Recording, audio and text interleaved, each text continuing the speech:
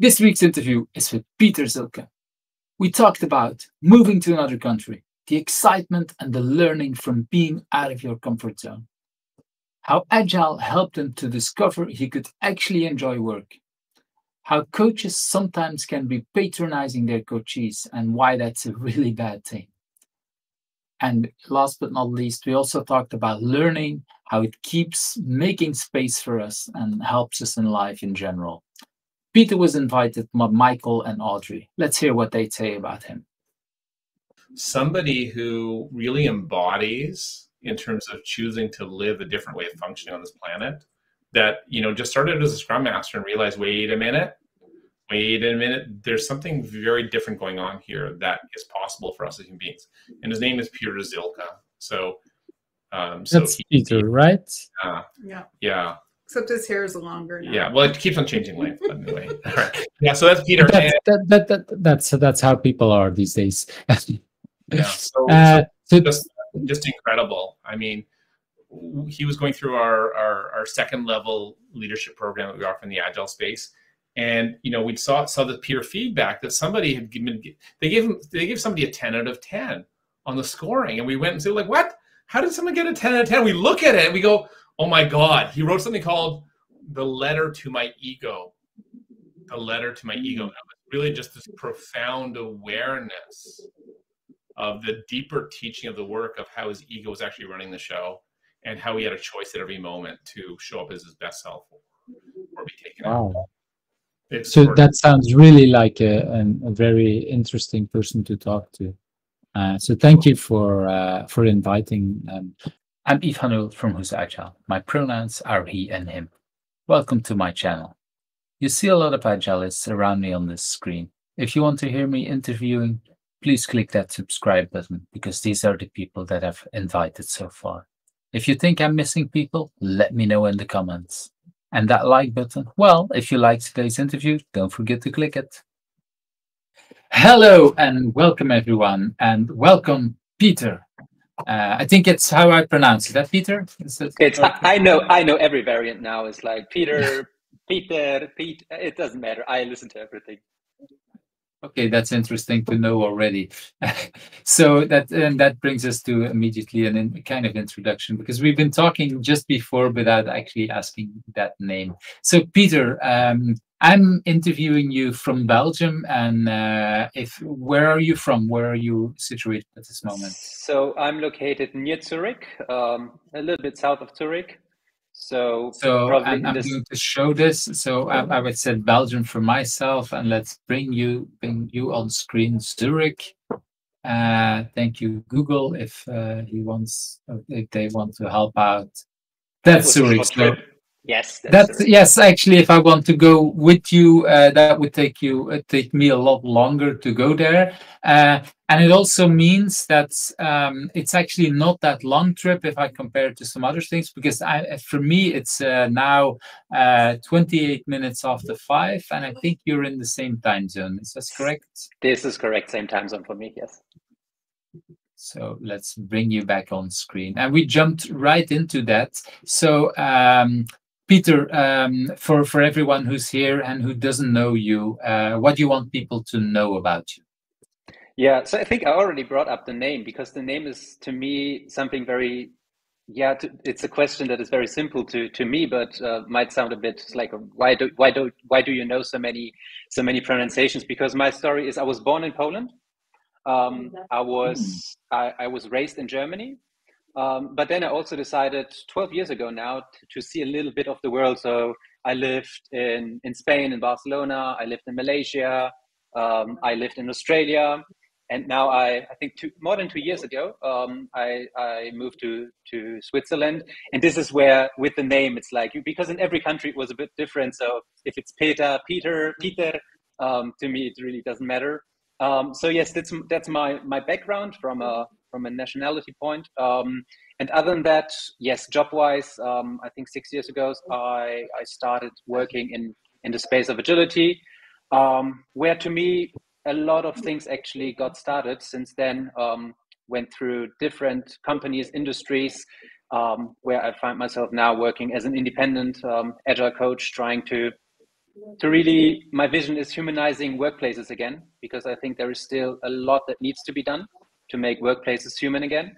And this is my vision, where I want to, just take it step by step to get closer to this. Well, let's go back a little bit to that earlier part of the naming. It's something that usually we don't think about. For example, when we give names to our children, that if they want to go out in other parts of the world, that their names are not easy to pronounce. And I think for you, Peter, that's a name that for most countries is still kind of acceptable and kind of known. I totally didn't think about it for my children, and I know at least for one of them it's not that easy if we go to other kind of countries. But I have friends, local friends here that is a Belgium, and where the woman is Dutch speaking, just like I am, but her partner is Spanish speaking. So they thought about it right from the start. Okay, we want to give our children names that can be pronounced and in Dutch and in Spanish and in English. And so they thought about it, and I was like, oh yeah, that's something you could do even when you think about names. Yeah, it's a different way of thinking, right, about the names. Like, oh, did we include that? It's like, what if we were? And nowadays I think it's so important, because I think back then, like 30, 40 years ago, people didn't think about moving countries as much as we do nowadays. So maybe this topic even becomes more important. Exactly, and that's why I bring it up, because maybe some people are watching that say, oh, we didn't think about that kind of thing. It brings a different kind of way on how to pronounce a name, how we talk about things. Yeah. So it's already a nice little extra to bring for people. So thank you for introducing that and to making us think about that. I want to go into that first question, that what is something that people usually don't know about you but still has influenced you a lot in who you are? Yeah, so I thought about this question, and I think to me there are two elements that really define what influenced me, and I think also highly defined who I am at the moment. And I say at the moment because I don't know what's in the future for me. So I think the first part is really getting to know my now partner, my wife, because when I met her, and this is now, I have to be very careful, 15 years ago. It's recorded, so now we have to... No, I think it's 15 years ago. I think I was in a state where I was stuck, and stuck in terms of, I think everything in life is already prepared for me, in terms of there is not a lot of options out there. And what my wife helped me to understand is that there are options out there, and that, a lot of times it's just about having this leap of faith. For me, it was always, my dream was moving to Barcelona, because Barcelona is a city that is very close to my heart and always was. But for me, that was never on the table. To me, that was like this dream, but it was never a possibility until she got into my life. And I remember it until now. It's like she once asked, why is it actually not possible? And I was like, because it's just not, right? And she was like, who says that? And I think just... So she moved to Barcelona and you had to go back and get her back or something like that. So we were both in Germany, and one day it was really like, hey, if we want to do this, we should just try. And we started the process of, hey, what is it that we need? Oh, it would be nice if we would have one job there. So she applied for a job, she got the job, and then it was up to me. It's like, you need to follow. And this is how we moved to Barcelona. And with that, she opened this completely new world to me of, oh, I can put myself out there. There are options out there. And also, I think through this, I learned a lot about myself, about what I'm capable of. And that was a lot more than I thought before I met her. Because just to be in an international environment, I learned there very quickly that for me, it's super easy to work with people, connecting with people, building that rapport very early on. Even if it's a different culture, because then you go from, Yeah, and I think maybe it was easy to me because, being born in Poland, being raised in Germany, I always had it in me. Like, I spoke the languages. I speak Polish, I speak German. I also, back then, I already spoke Spanish because I was so passionate about Barcelona. So you had everything ready, except that you didn't realize it, something like that.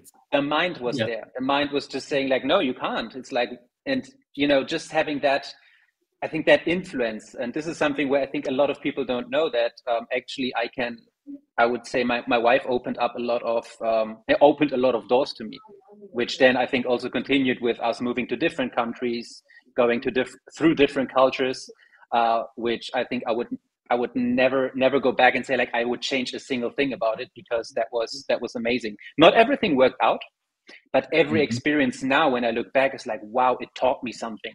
It taught me something very important that is now part of me. So I think so that looks very nice, because indeed it's a little bit like you say, we block ourselves in our thinking, something that is not possible, and then having someone challenging that, and if it's a partner, it doesn't matter who, but someone that challenges that makes us really rethink, okay, why is it not possible?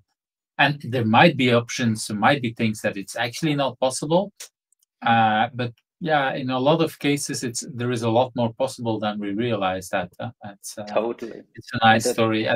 Especially I like the example about moving to another country, because that's what I hear so many people talking about. So many people, even for me, when I was studying, I had friends who were moving to other countries for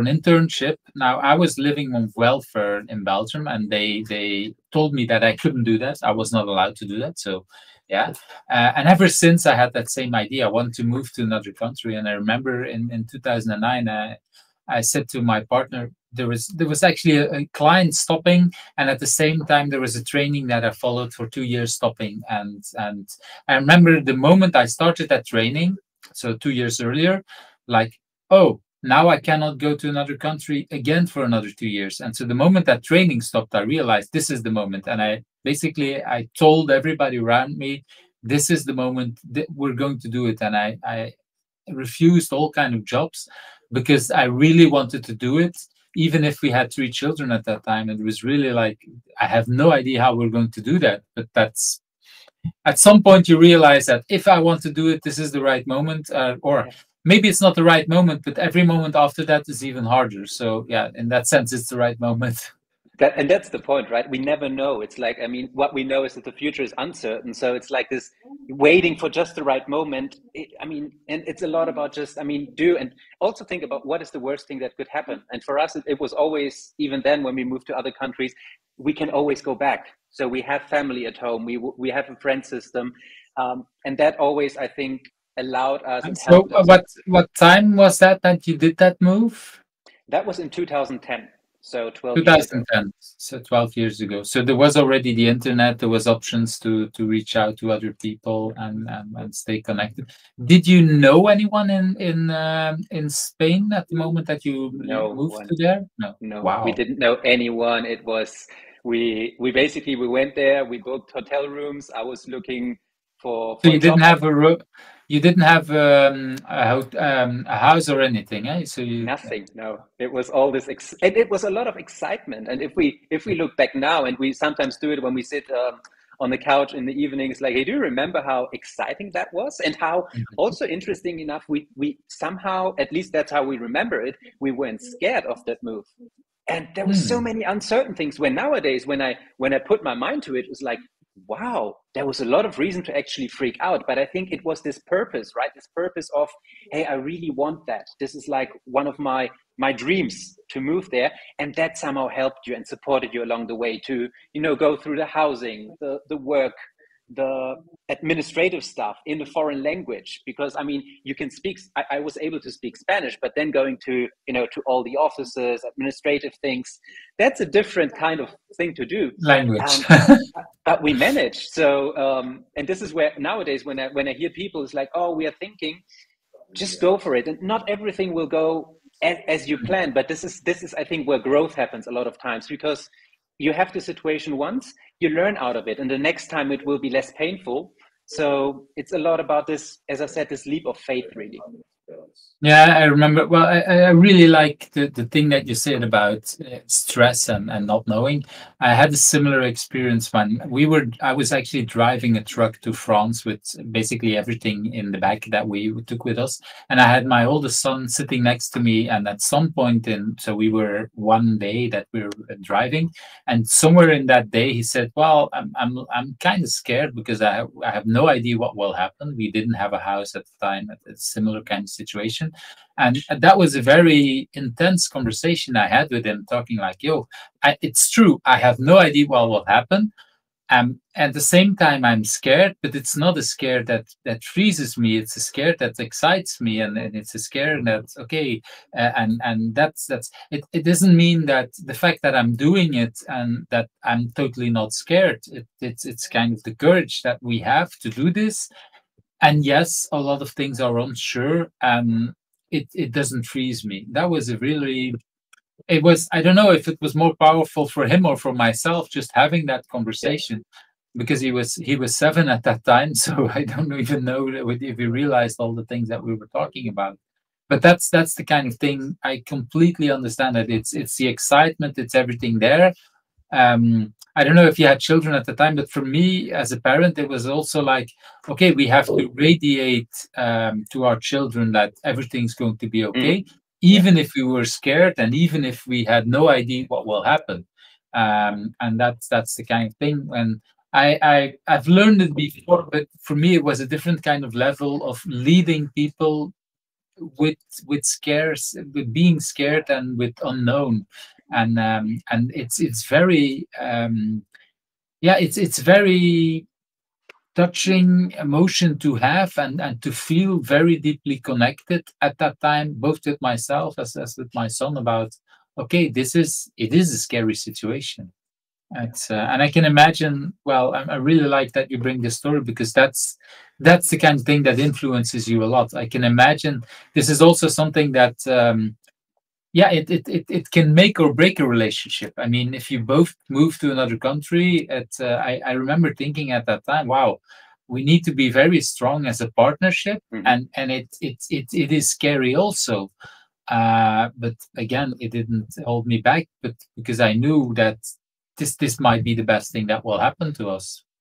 And that's what happened to us, really. It's like it helped in so many ways, and also growing as individuals, and growing together, and also seeing how do we support each other in different kind of scenarios, which I think just this leap of faith just brings with it. It's like there are just different challenges than in your comfort zone, right? Because a lot of times we just love it because it's so comfortable in this zone that we know with our supporting system around us. But it just helped us a lot to grow as individuals. Well, and like you say, when you go when you go to another country, you leave your support system. Well, you could go back, but basically the next few months you're on your own. You don't have any friends there, so you have to do everything together. But that also creates that bond, of course, because you know that you'll do it together. And there are moments that I'm sure that you both had moments where you were angry at each other, and it was kind of hard because you couldn't talk to friends because there's no friends around. And you don't want to call back home and say to your parents or to your friends that this is not working. So you need to kind of work through it together. I thought at least how it was for us. But yes. You in the end you end up a lot stronger there. Huh? Totally, yes. And it's a very very powerful experience, I would say. And it opened so many doors, right? I mean, because when I started answering the question, I said, like, there are two elements. And I think one element is surely meeting my wife and the way she opened doors. And I think by that, other doors opened, like in our time in Australia, which was in 2019. I got to know Audree and Michael, who were also guests on your video here. Yeah. And I think they are, and I think this is, some people know in my inner circle, but they are just another two individuals who just so influenced who I am now. I think who influenced me so strongly within the last 2 years, because they, I think, similar to the experience I described before with my partner, with my wife, it's like they again opened up completely new doors into finding out who I am and what drives me, and how much of this is actually a concept that I built, and just realizing who I am really is, like, who's the true Peter. and is there a true Peter? So I think the three people, like really my wife, Audree, and Michael, I think, who influence me and keep on influencing me. Now I think, yeah, this is why what I am at the moment, making this interview with you. I think those three people really. Well, and it's what I hear also in where these two parts of the story connect is that you're open for these experiences, and you're open for having these conversations and having, open for learning and getting out of your comfort zone. Because I love Michael, I love Audree. We had lots of conversations with them. Michael, I know actually already from 2007 back. And there is no moment that you talk to Michael that you basically every time I talk with him, I leave a different person, because he asks so many questions or talks about himself in a way that makes me rethink who I am. But you need to be open for it. That's what I'm hearing you say as well, is that because the moment your partner said, well, what, you could still go to Spain, you could have said, no, let's keep it a dream and let's not touch it, because it's a dream and it could go bad and whatever, and then you would not be the Peter that you are today. And then you probably would regret it for the rest of your life that you never went, and your partner would regret it that you talk about it but you never go, and that usually doesn't end well. So. No, it doesn't. But isn't it also, Yves, what we do a lot of times in life, where we say like, hey, once I get retired at 65, 67, then exactly, I will do all those things. Where I always say is like, who guarantees you that you will get until 65? And this is, I think, what drives me nowadays a lot. It's like, who gives me the guarantee that I will have this time later? So that's where a lot of and it's not only that. I don't want to say too much to not clear out who I'm talking about, but I have someone in my inner circle. Let's put it that way. That.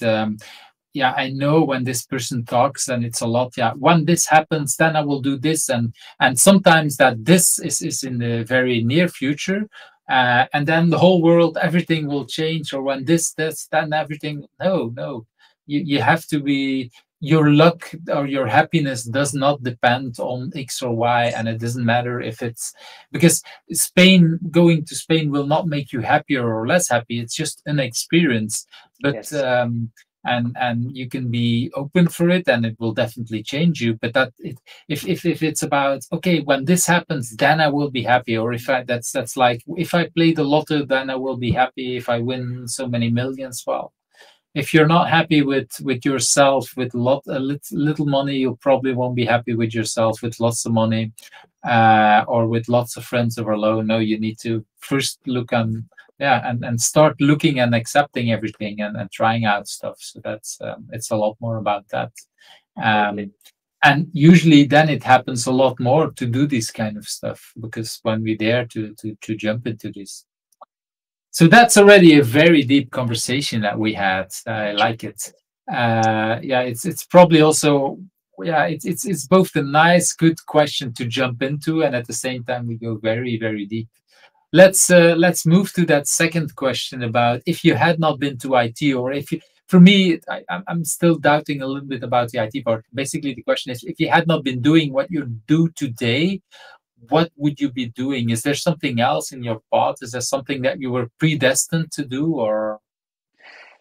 I think what I could give you the alternative scenario. We never know how it would have played out, but I think exactly what I would do is I would probably be stuck in a workplace where I would completely be knocked out by the system. Just someone who is not engaged, someone who is not enjoying what he did, because that's how I saw work until I figured out and found this agility thing. I thought about work is something that will give you a salary by the end of month, and it's just getting from month to month to month. This is how I considered work. There was I had no work awareness. Is money, and that's it. That's it. It's not enjoyable. It's something you have to do. Because I didn't know it otherwise. It's like my parents come from, production workers. So I know from them what I saw is like, hey, coming from work, being tired, but earning a decent salary. But that was my reality. And also when I started with jobs, it's like, yeah, I mean, I really loved the interaction I had with coworkers, but to me, it was nothing I thoroughly enjoyed. And for me, there was like this, I didn't just have this awareness of actually you can do work and you actually can enjoy it. So I think my alternative, if I would have not ended up in what I do now, would really be stuck in the workplace, maybe getting promoted, because I think what I always had this, whatever I did, I always tried to do my best. But I think I would have not gotten to a place where I say like, wow, I actually enjoy reading into stuff on Saturday, on Sunday, working on, connections, chatting with people, communicating with people on the weekend, after work, how it is now. Because to me, it was just like, hey, I leave the office at 5:30, 6 o'clock. It's finally over. I'm out of there. So I think this but thank God it's Friday, and God, it's Monday again. That's kind like, of on Sunday evenings, like, my anxiety would usually rise. It's like, oh no, Monday morning is coming up again. It's like not sleeping well from Sunday to Monday. I think this would probably have been my reality if I'm being, I think agility in that case really rescued me from doing that and from following that path.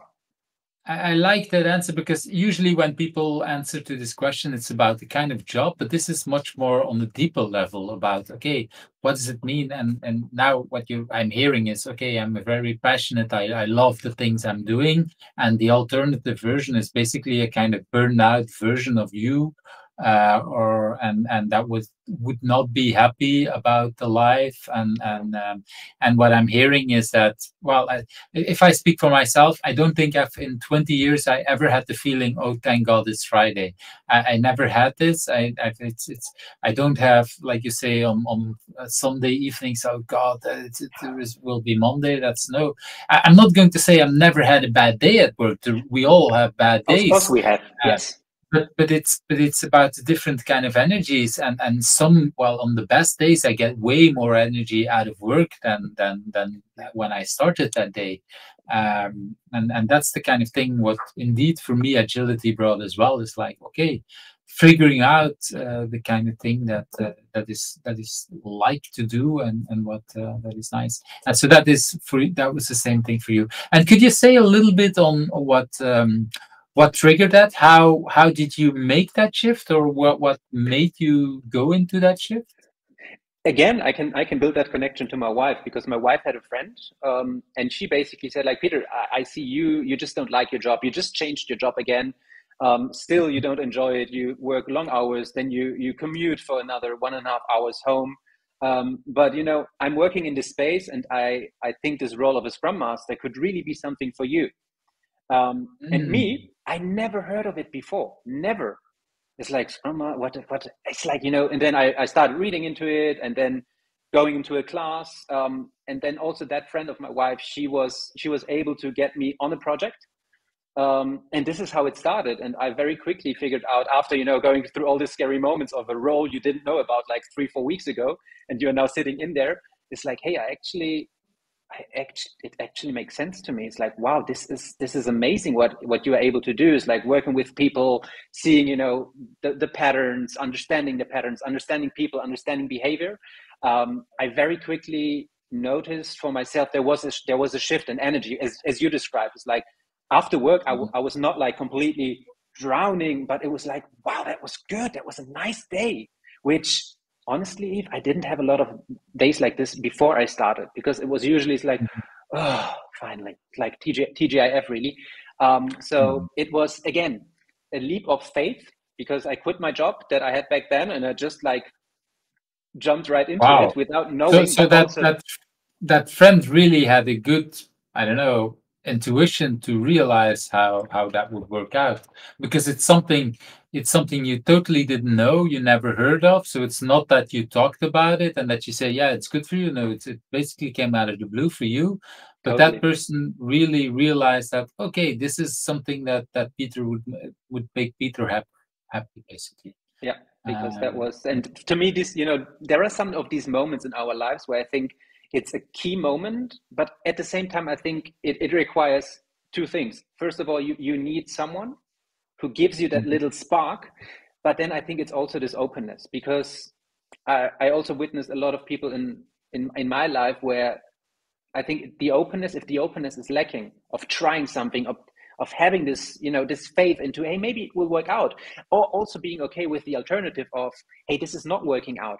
And I think this is something that I was back then. I was open enough to risk.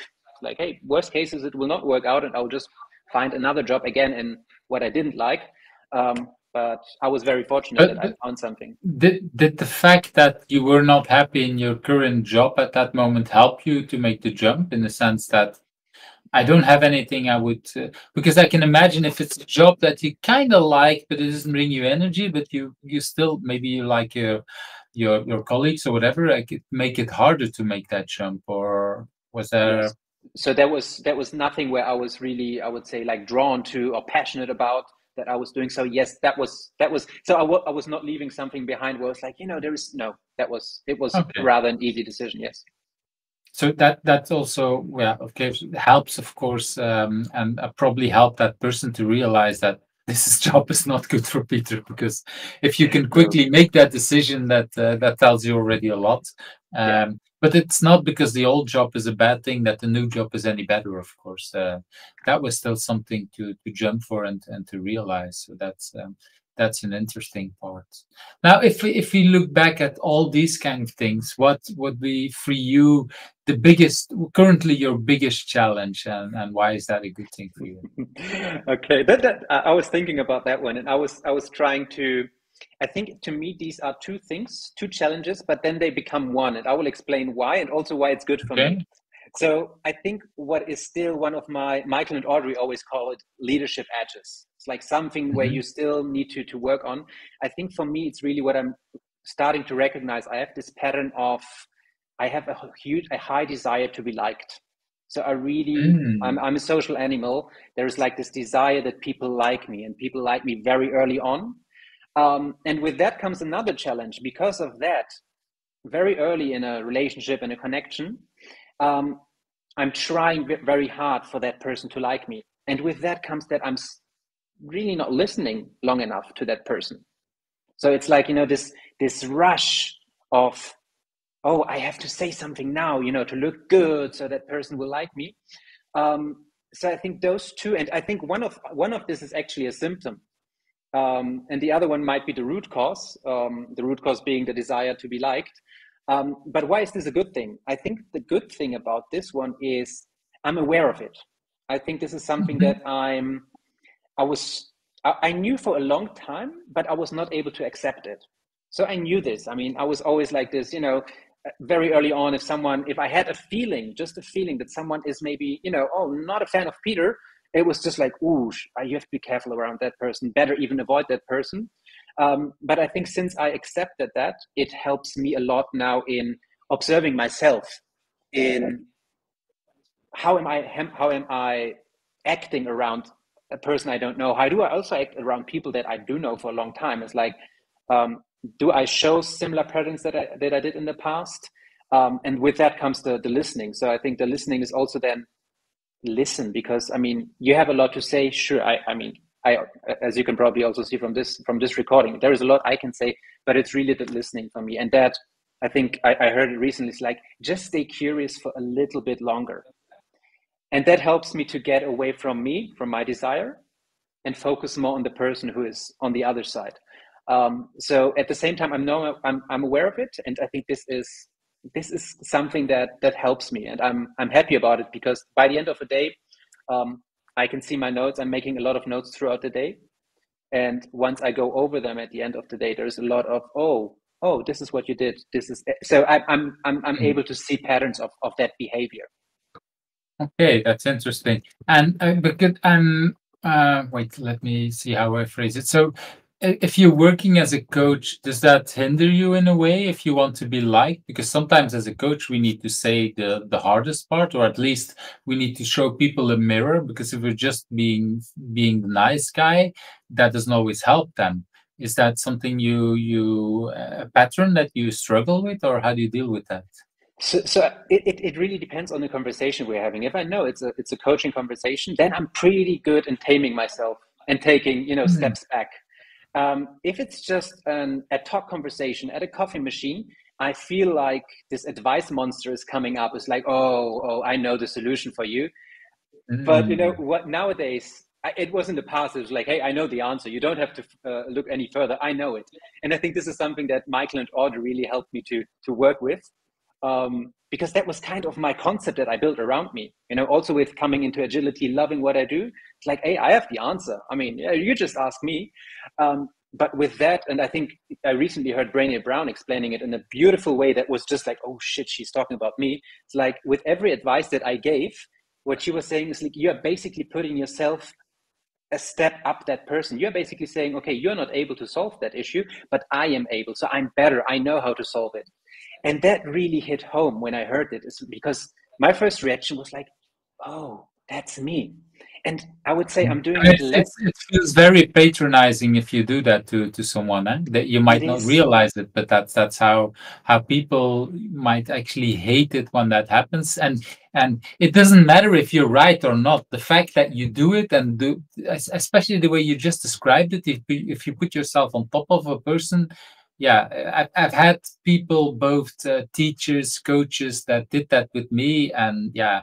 Basically, it doesn't help me. The main reason why I could not accept help when I was a teenager was because I had a lot of teachers around me that behaved that way. Yeah. I really have. When you were saying that, I had an image of one teacher, and she's a great teacher. She spotted all the problems I had, but because she put herself on top of me, I totally didn't listen to her, and I rejected basically everything that she could have taught me. And so, yeah, and I say it's a great teacher. I still see her as a great teacher because I know she has the expertise, but she's not a great teacher because of what you just described. On the other hand, I have no idea how old she was, but she definitely was not one of the older teachers. So she was probably rather young and immature at the same level as what you're describing, that in the beginning, when we start in a kind of role, we think our role is to show people the best way. And no, it's not always the case. And it was interesting because what also helped me changing that behavior, I'm not saying I'm done, I think I'm still work in progress, was a metaphor. A friend of we are, yes, totally. But a friend offered me a metaphor. She was saying like, you know, our beautiful lake we have in Zurich.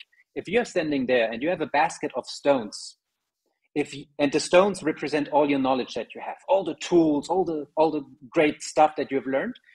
If you throw a stone into the lake, you will have that beautiful ripple effect, right, in the water. But what happens if you throw all the stones at once in the lake? You would not have it. You would just have a mess. And this is like where I was like, oh. So in my recent employment with a big company, this is a tool I tried. It's like, okay, at the beginning I was quiet. If there was really this taking a step back, not throwing all my stones at once, but really listening longer. And again, coming back to Michael and Audree's work, it was a lot about not the doing part, but the being part. And I think that made a huge difference for me, even though it was hard, I have to say. But what I also got by the feedback of others was really how it helped them, not like getting like taught by Peter. Peter knows the answer. No, it was just like a lot of curiosity there. It's like, hey, you probably have a better answer to your challenge, because we are not in their realities, right? And this is, I think, something that it brings the best out of them, because then they realize, oh, I can do this, and yeah, then you're just how would it say it in English? You're a companion with them, so you're just walking with them for a short while, and then they move on. And what I liked also about the metaphor that we were talking, if you talk about the lake, is that I'm not sure if it's the same metaphor, but the image I got is that you talked about throwing all the stones in it. But imagine if the water is very wild, if it's very stormy, at that moment, and that's usually when a lot of times when we coach people, there is storm and everything is boiling or whatever, it doesn't help to throw in stones because that wouldn't have an effect on them. It would not even calm down. So it's better to find a way to calm things down and only then throw in a stone, because then you can see an effect. and that's definitely something I did in the past. It's like when things were storming, and it's like, okay, now is the moment I have to act because I have to do something because it's storming, and I'm hired to do this, and I'm the expert, and it doesn't help. But okay, it's easy to talk about that. And in retrospect, I think both of us, we see a lot of moments where we did act like that. The hard part is in the action, in the storm, is trying to stay calm and trying to, and I think this is where we can make a difference, right? I think this is where we as coaches coming in can make a difference, because I like the metaphor that you use with the storm, because what I always like to use is this of a lot of people drowning in a swimming pool.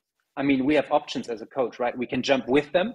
And also it's like, or we can stand outside and see like, hey, what is the best solution now? How can we help these people drowning there? So it's a lot about choices we also make. But I'm also with you. It's a lot of times this pressure that I think comes with this role of, hey, you're the one supposed to fix all of this. Where I think we also have to be very kind to ourselves that, hey, we will probably not be able to fix that on our own. And just also be kind to us, but also to the ones that we are working with.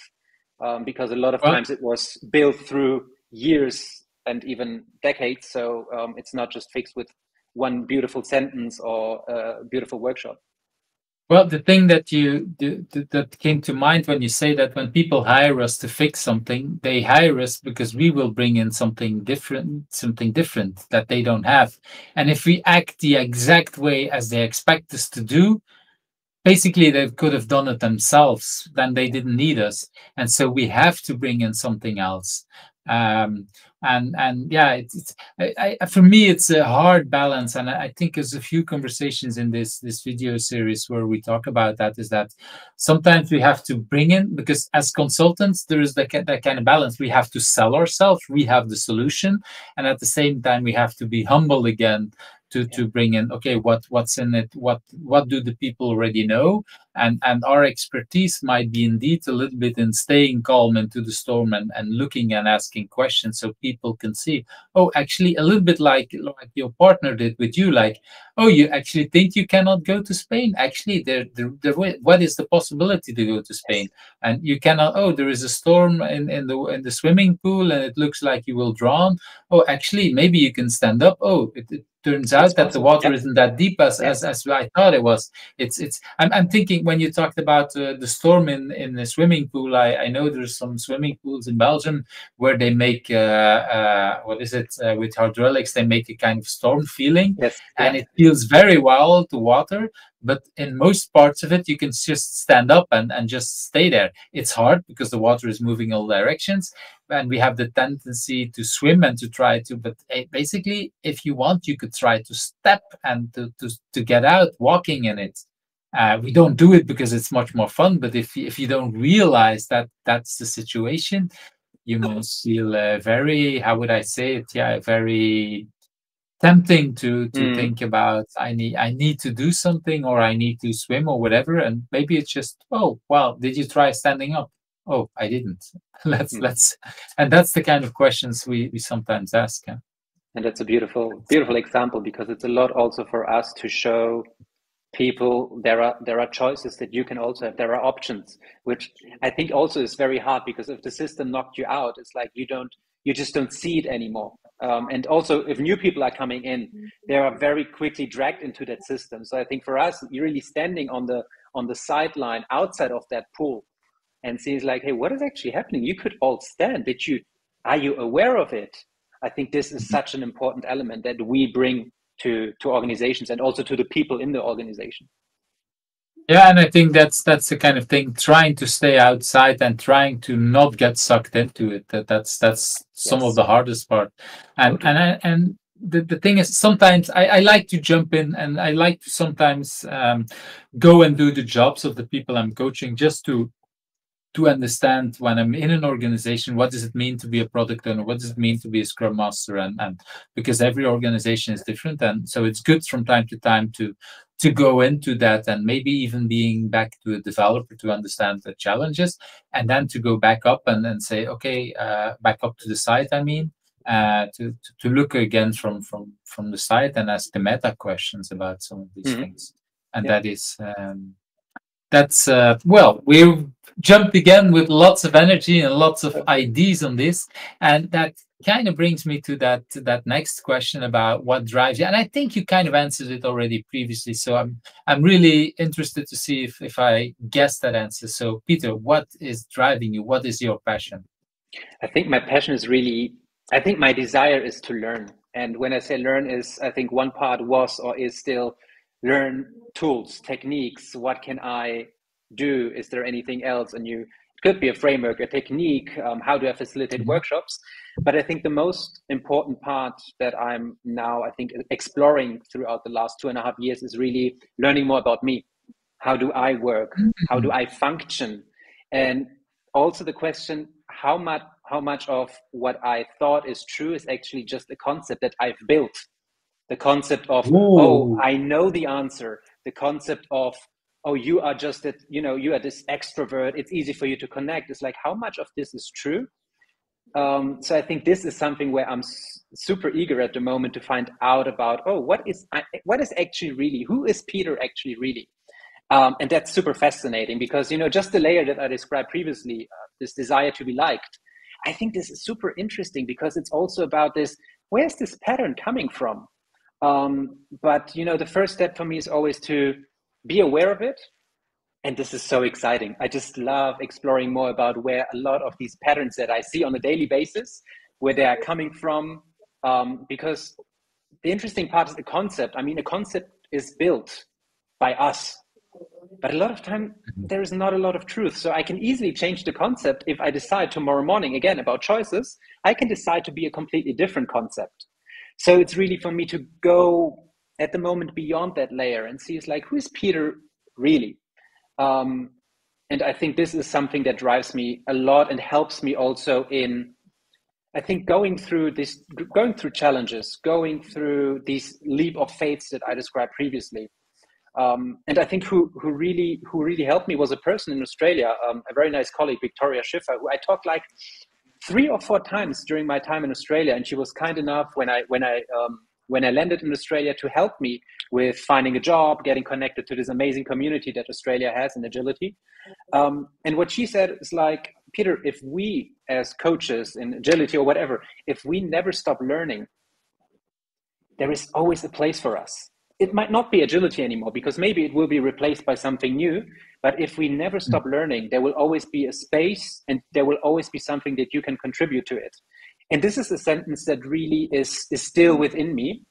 And I would say this is like a driver for me, is like to challenge myself, especially because if I'm being honest, a lot of the problems I have, they have nothing to do with the outside, even though it's easier to say, it's like, oh, it's that person, it's that organization, it's the culture of companies. Usually it starts here with me.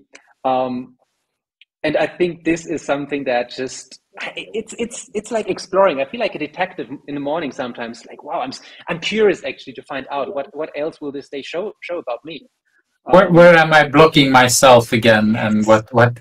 Because that's what I like, or what I hear in your story is that, of course, it's easy to blame the outside. The problem is changing the outside. You cannot do, or you can, but it's a lot harder. If the problem is on the inside, it's much easier to solve it because it's much easier to solve your own mindset and your own framework. And I say easy, and I immediately think about a few other people will tell to me, like, if you have no idea, it's hard.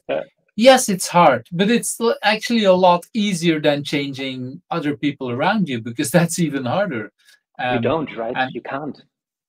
Well, we can create the environments where people are encouraged to do something, and I don't believe that it's impossible. It's very easy to change people to behave like real assholes, for example, because we can create the incentives and we can do a lot of things. So I do believe that we can change people. Unfortunately, it's much easier to make them behave much better, worse than much better. So that's the hard part, especially if we want to move them in a certain direction. But so it's possible, but it's a lot harder than changing ourselves. And again, changing others feels a lot like tricky in dealing with them, and people won't like it. And okay, I might not like the version I see for myself in the mirror, a little bit like what you say. Sometimes we are not ready for it. Sometimes it's like the question that your partner said, why is it not possible? Oh, damn it, I have to choose myself. That's it's nice, but it's not nice, because it basically means that most of the problems are around me. I have to blame myself, and I wouldn't say that every problem is due to ourselves, but a lot of the solutions we can look at that and see it. And again, it's a privileged situation, because of course it's much easier for a white old Western European dude like myself to say that than it is for a lot of other people in the world. Okay. But it's an attitude that helps. And if I wouldn't do it, then it's even a lot harder for other totally people. Yeah, I'm with you on this one. And also I think that the examples that you brought right at the beginning of our conversations about us a lot of times, like, oh, changing the car, doing this, also buying a lot on the outside, I think it's just a try for us to feel better, but it's nothing that usually is sustainable. So it doesn't really help you win the lottery. I mean, look at a lot of these lottery winners. Actually, it didn't help them. So because it's still, this thinking of, oh, the solution is on the outside, while the solution is in us. I mean, if I don't like a colleague at work, I mean, I have two options, right? I can say this colleague needs to change because he's not behaving like I want, or I can say like, oh, wait, it's something to do with me. Maybe this person is just triggering a lot of things that are within me. And then I have choices, right? Because then it's easier for me. It's like, okay, I actually have a choice. How do I behave? Where can I change my attitude, my behavior towards that person? But a lot of times we still get triggered by our egos, right? And this is something I think where it's, as you said before, we are all somehow work in progress. And I think no one of us is perfect, but it's a lot about actually recognizing and working towards that. Where I'm not perfect. I still have a lot of things that trigger me. And I usually notice then, not in the moment, but later on. It's like in the afternoon, a day later, it's like, oh, you did it again. But that's already rather fast if it's already in the same day or in the same week. Some of the things you said remind me of the conversation I had some time ago with GB Reinsberger, where he said he conversations he had, he talked, well, there's multiple parts where we talked about it, but one particular part he talked about managers, and he says, usually if he asked managers, do you really think that a person is really bad behaving of your team? And basically they agree, no, we really think that these people want to behave good. Okay, so and so he starts to empathize and feel and really passionate about the managers and trying to understand their feeling. And what he notices that, oh, now they're much nicer to their people as well. But it starts by him as a coach having much more respect for the managers, to us to understand it. Where does it come from? Do you really think negative about your employees? No, you don't. Okay, I don't think you do. So let's start with that conversation, and then you notice that, okay, because they're not the bad people either. They have learned it from different ways, and so okay, let's have that conversation. Let's see what happens. And if a person is really bad on purpose, that's a different kind of conversation you need to have. Then you need to talk about, okay, can we change your jobs or whatever to make you more happy that you want to continue work? A little bit like you changing your job to Scrum Master that you like much more. But that's a different kind of conversation that, okay, let's try to encourage person to do better or whatever. No, most people want to do already a good job. Most people, and when we learn about that, when we emphasize with that and empathize with that, that's what I was looking for, then we get a lot more of that. And that's a little bit what you say. Yeah, we need to refrain ourselves from thinking negative about a colleague, about different kind of thing. It helps. And it helps a lot. Yeah, exactly. But it helps also, for ourselves, because if we understand ourselves, it's so much easier for us to also act in a way that will inspire not only leaders, but also other people in, oh, there might be a different way of how I can behave. Because that actually brings the start of the conversation of GB, because that was exactly what he said. I first started to understand myself, I had empathy for myself, and it's only when I had empathy for myself now I could start to have empathy for others, and oh, there is a ripple effect, and I feel like kind of the same kind of conversation. But yeah, it's this is where a lot of these things start. And it's and like you say, we can probably bring it back to a lot of the things in how we were raised and what happened around us. And again, we can look at negative or positive through it, but the more we start to understand ourselves, the more we know what are our deeper motives, why do we do it, and why, I don't know, both the good and the bad parts of ourselves. And like you said, well, you kind of said it, there's no limit to what we can learn about ourselves. We can keep doing that, and yeah, so that's the nice thing, because it's a little bit like what your colleague in Australia said. We will still learn, and that will give us opportunities to do the jobs. But for me, the deeper level is it's also very interesting to keep learning about myself and about everything that's happening. That makes us, well, for me, and I feel a lot of it with you as well, that gives that passion about, because this is where we started talking about okay, that's the thing where what's around us there, and that gives a lot of energy. It does. Let's move to that next question, that is what is your biggest, basically this is the moment for you to brag. Where are you really proud of? And I think it connects back to the question that we discussed previously. I think my biggest achievement at the moment is really that I think for 2 years now, I really enjoy my life, in terms of I see things that I haven't seen before, and could be something simple like, looking outside my window and seeing nature as it is, like the small things. And I also shared it a couple of months ago with Michael and Audree in a talk. It's like, I wouldn't say that I had a bad day per se over the last 2.5 months, which doesn't mean 2.5 years, which doesn't mean that I'm not having days where it's challenging, where things don't work out. But in the end, the essence is really that, hey, as you said it previously, it's like, it's an experience that I've made. It's like, wow, what can I get out of it? What did I learn? And I think my achievement is really that I'm able to do this. As you said, privilege. It's like in a good location, having a secure job at the moment. So it also gives me a lot of time to do this. But at the same time, to bring that into workplaces where I can show, again, it's going back to the being. I can show the way I am at the moment and my whole self. So I don't have to play a role when I go into organizations, but I can show who I truly am, and to see that through that I can inspire people. And 3 weeks ago, when I was leaving my company, I received a feedback from a colleague, which was like, hey, Peter, thank you for inspiring me to think differently. And I thought, wow, that was the nicest feedback I ever received, because I was just thinking about it. It's like, I inspired someone to think differently. I was like, wow. And it's really just nice feedback. I just got goosebumps. And I think this is something that, again, I think by role modeling it, by being authentic. So I'm not BSing someone. It's like, oh, everything. No, not everything is beautiful. But can we see life as it is? It's full of experience, and also the concept of, I mean, let's be honest. We have limited time here, right? Our time is not unlimited on Earth. How can we make the best out of it? How can we make experiences? How can we connect to people, get to know people, do something for them? I think this is my biggest achievement so far.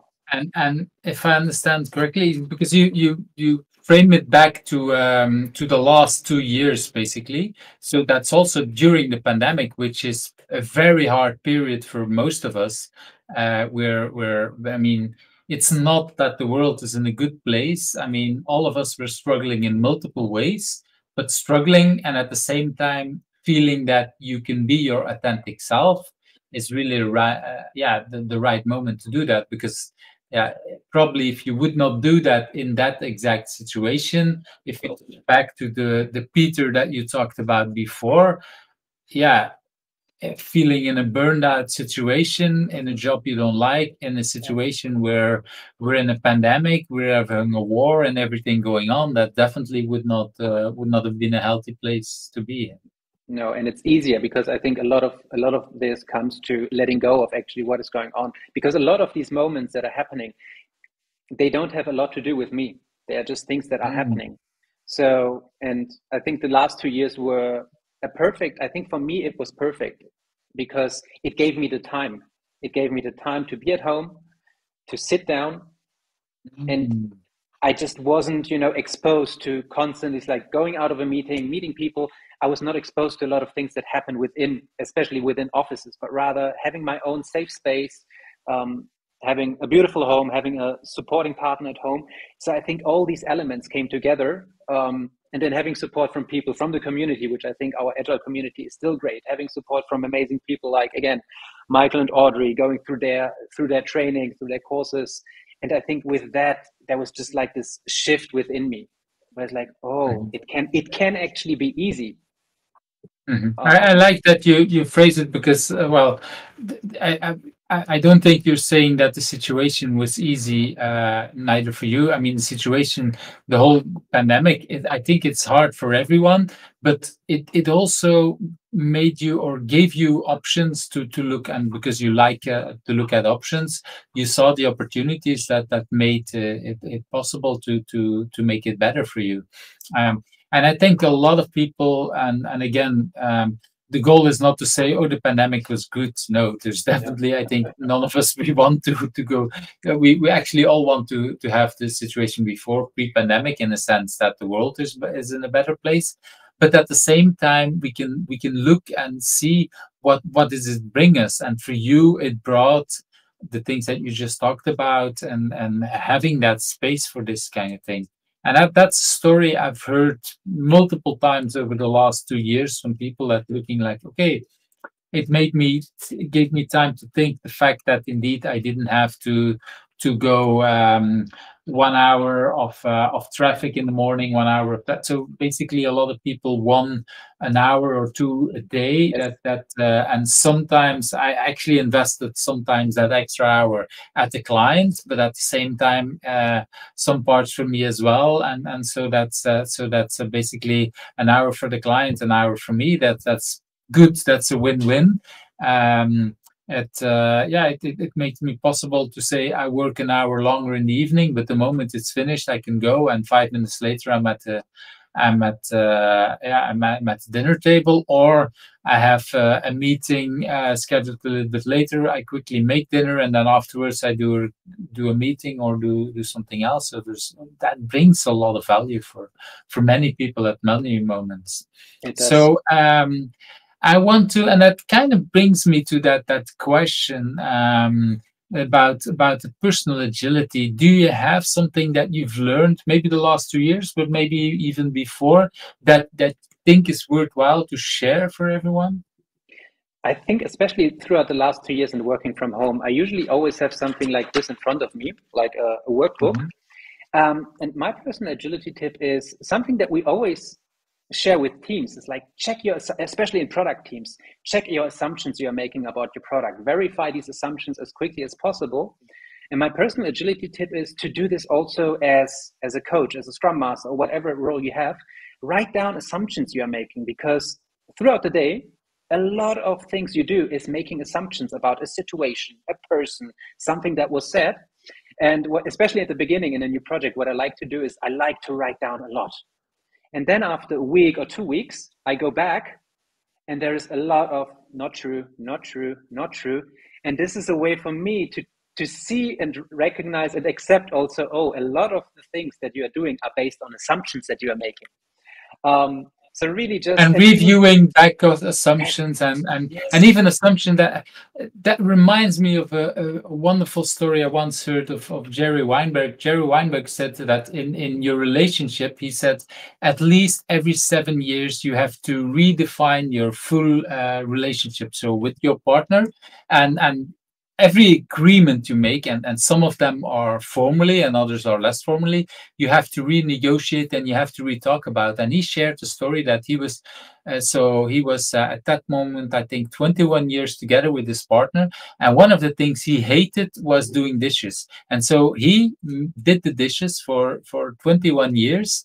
And one of these 7 years things, he renegotiated with his partner, said, okay, let's see if he, and he hated doing the dishes, but he did it because he thought his partner hated doing the dishes as well. And so he wanted to do it out of love for his partner.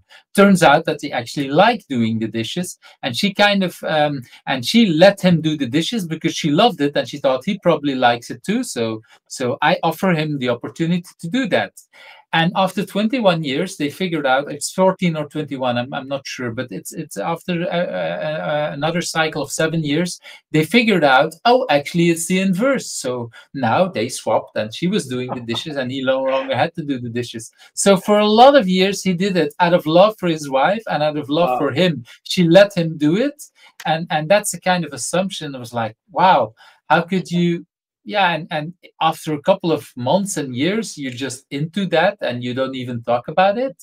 And it's lovely. Yeah, and that it's such a nice example of assumptions that we assume that we do, and both did it out of love for the other, doing it or not doing it.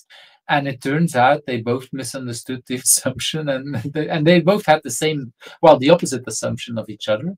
And yeah, when he told the story somewhere late in the bar at it was at the what was it? Not at the conference, but at the training that he shared some of this. He had a conversation about assumptions in relationships, and I was like, I was really stumbled about, okay, how could you have that? And then the more I thought about it, the more I see so many assumptions that we make on a daily basis about relationships, about children, about parents, about everybody we work with, sometimes even the car we have, and things like that. And for example, if you talked about moving to another country, if you go to another country and the steering wheel is on the other side, I might just go to the wrong side of the car and not realizing it. And these a lot of these kind of things that we don't think about.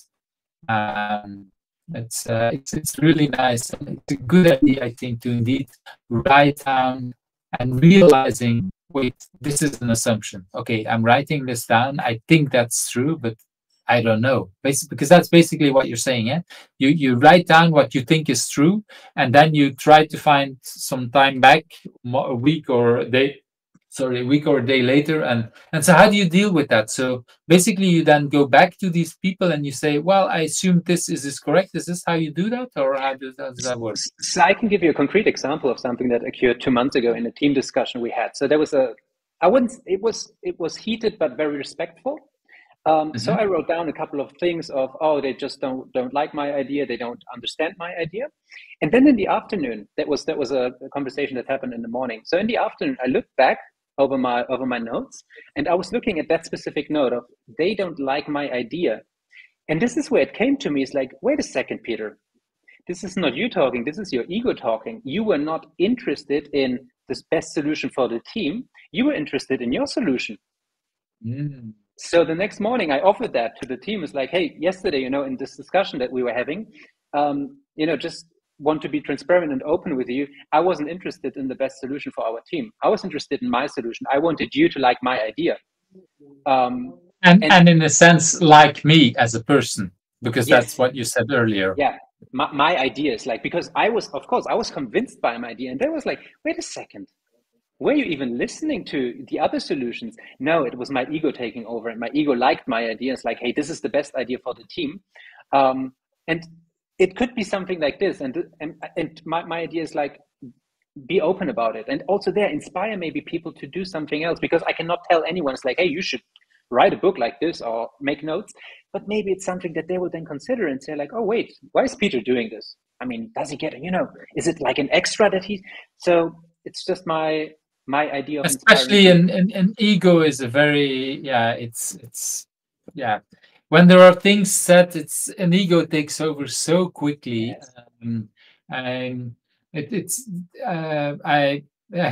I always try to say I have a big ego, but I don't have the brains to deal with it, in the sense that I'm not smart for the ego I have. And it helps me in a sense, because I try to work with people who are way smarter than me, and then it's easier for my ego to let go. Because if I realize, okay, this person is smarter than me, it's like, okay, but still, if one of these people then like an idea of me, or say nice things about me, it's of course the first thing that an ego does is yes, keep coming, come. Yeah, of course, Exactly.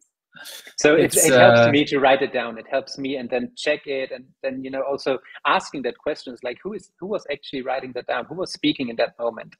So from, like, you could say it's like an ego check, to see it's like who actually was part of that conversation. Was it me, or was it my ego who was driving that one? Yeah, it's really powerful if you can watch back at yourself and see, okay, this was my ego talking, or this is it's and it's okay. Well, instead of saying it, ask a question. When you said that to the team, what was their reaction? Because we didn't went into that. It was interesting, because I think we are still not, especially in our culture, I think we're still not used to that openness by someone. So there was a lot of, oh, no, it wasn't. No, it didn't came over as this. So there was a lot of, no, Peter, it's not a problem. Well, I was just sharing what I felt. So no one could say it's like, it's not true, but I think we are not there yet to talk openly about this one. And again, this is my way to make it something, because to me, this is human, right? This is part of our human experience to talk about these things, because we all have it. We all have an ego. Why can we not talk about it? And why can we not admit it's like, hey, actually my ego was taking part in that meeting and took over. But I think it's something that we slowly will need to get used to it a bit more. But that was a lot of, no, Peter, no one noticed. It's like, well, maybe you didn't notice, but it still was true. In the sense true. that so that's and it well, like you say, we need to find words to talk about it, and if people are ready to do it, they might actually catch you, in the sense that I indeed, and I have some friends and colleagues that I invite to say, if you see my ego taking over, tell me. And of course, I don't let everybody doing that. There needs to be a trust relationship. There's many people who can do it, even people who I didn't invite to it. But if I have a trust relationship, I feel like, okay, people might be able to do that. But at the same time, at the moment that they might do it, it might still hurt, and might say, "Whoa, wait a minute!" And who gave you the right to do that? And or now you're wrong. And of course, probably they are, in 99% of the cases, they're right. But yeah, it's about that kind of questions, to understand ourselves. Where is that coming from? But it helps what you're saying, Yves, is like having someone, because that's something my wife does. She is an amazing feedback giver. But my first reaction is when she points something out, like, hey, this was your ego. The first reaction is, no. Because the ego is so strong. It's like actually saying, no, that was not me. But then if you let it settle, it's like, oh, actually, yeah, you might be onto something. But the first reaction is, a lot of times for me, it's just like, no, that was not, but it is. If we are being very honest, for me, a lot of times I think a lot depends also on how it's said. I mean, you talked already a lot about Michael and Audree. Michael has a good way of asking questions when we talk with, and when he's coaching and doing other kind. Because I've done a workshop with him more than 10 years ago, and he didn't do everything he's doing now. But even then, the way he was asking questions, it was inviting people to think about themselves. And of course, if you say, "Oh, Peter, you did it wrong," the first reaction is no. But if the question would be more like, okay, Peter, could you tell me some more? Where is this coming from? It's much more inviting to think about where is it coming from. And still, depending on who it is and what my relationship with that person might be, I might still feel attacked. If a person that I don't trust at that moment, and if I didn't sleep well or whatever, even if it's an open question, I might still say, "Whoa, wait a minute, what are you asking?" But it's already easier at that moment to let some of that go.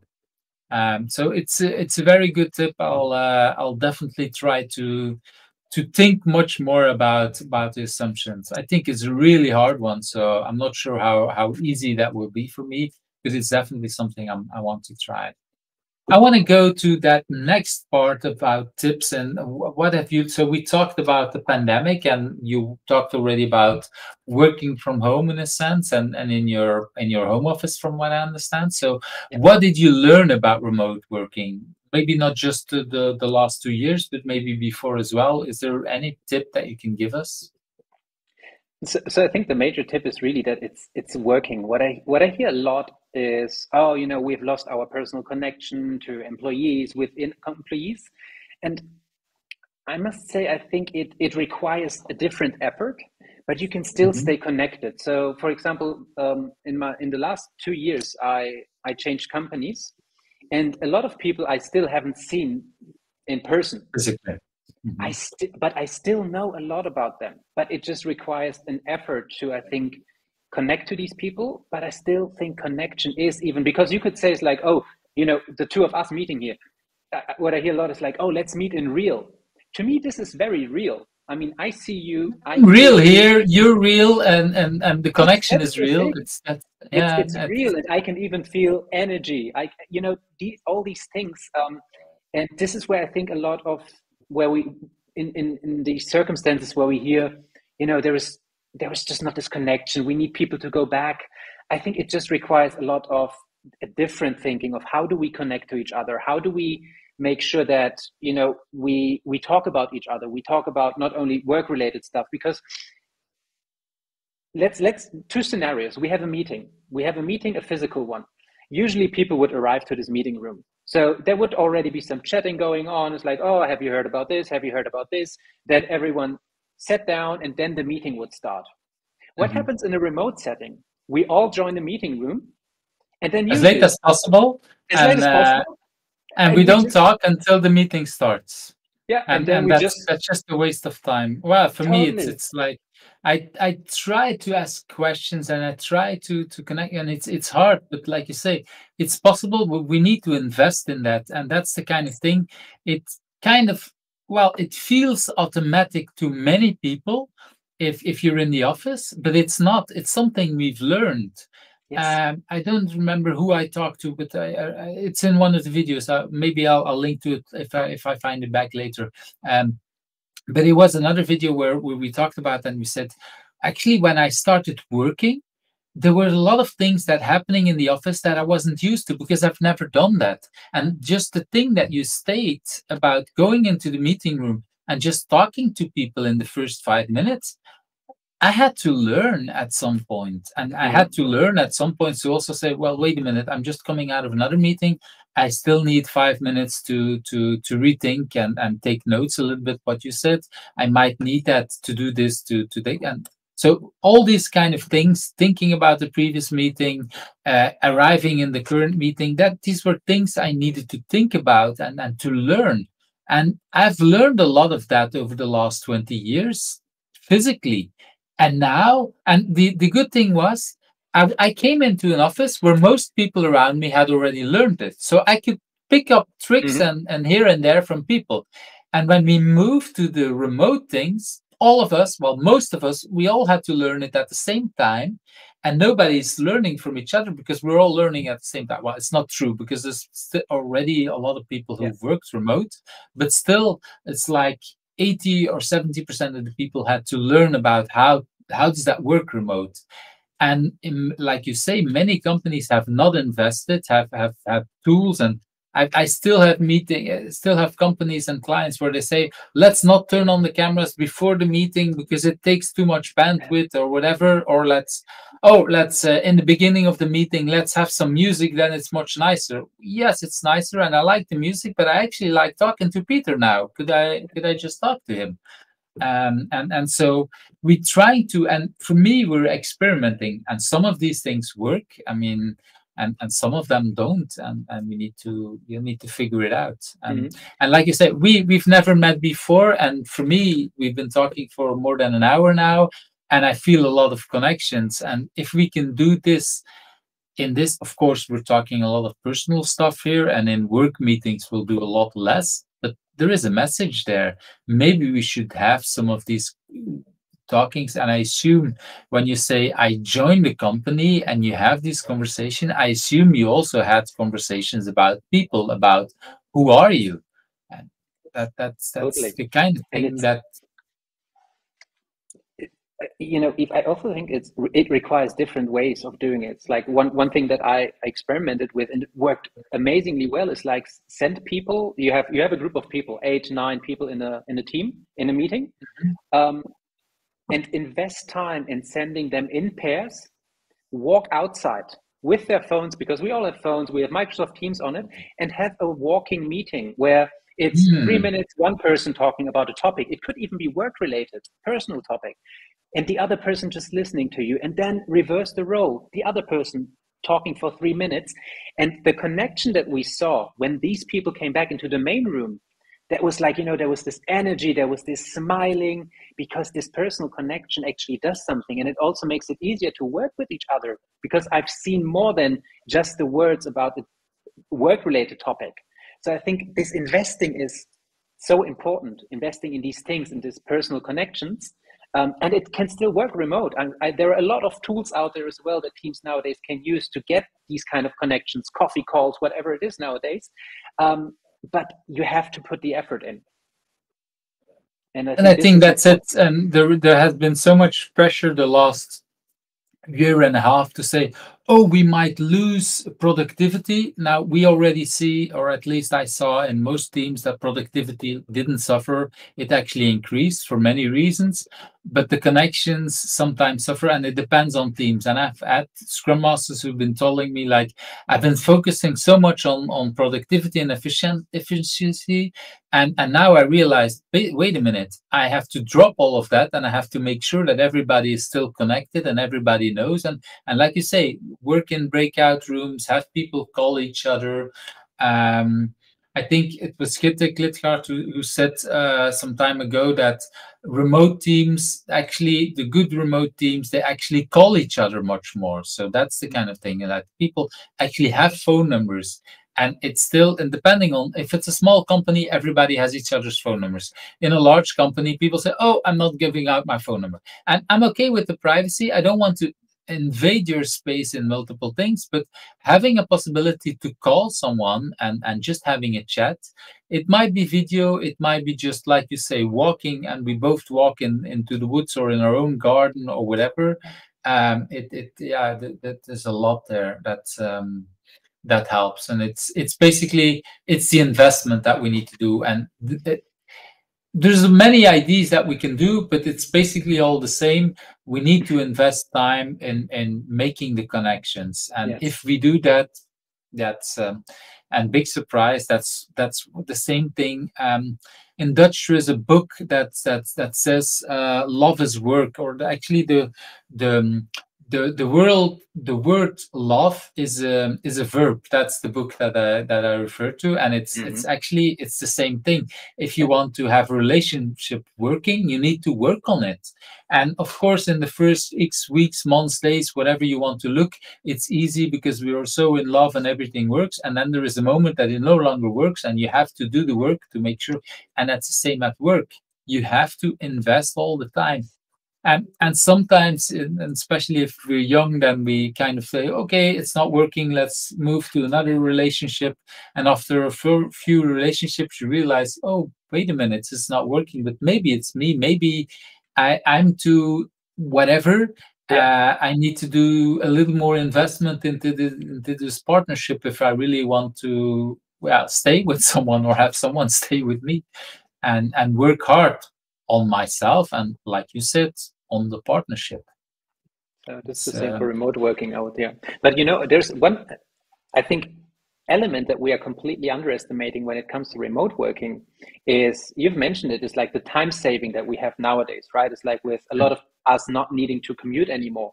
Because I've heard recently a term that I never heard before. There is like this, usually we have around 30 years that we need to work, right, in our lifetime. It's like, a lot of us start around 25, and then we retire around 65, especially in Western Europe.